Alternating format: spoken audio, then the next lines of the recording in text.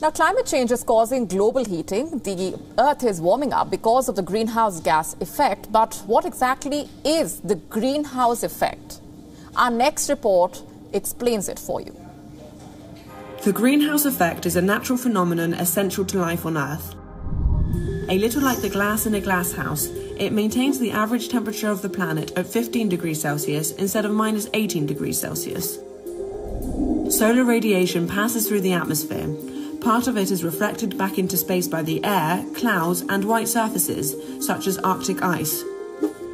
The rest of the solar radiation is absorbed by the Earth. Once warmed, the Earth's surface releases heat in the form of infrared radiation. Part of this heat is stopped from returning into space by greenhouse gases in the atmosphere.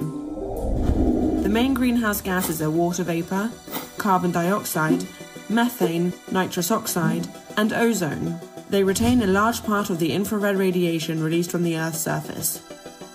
Added to these natural occurring gases are those produced by human activity, mainly carbon dioxide released by the burning of fossil fuels to produce energy, deforestation and methane, mainly emitted by agriculture.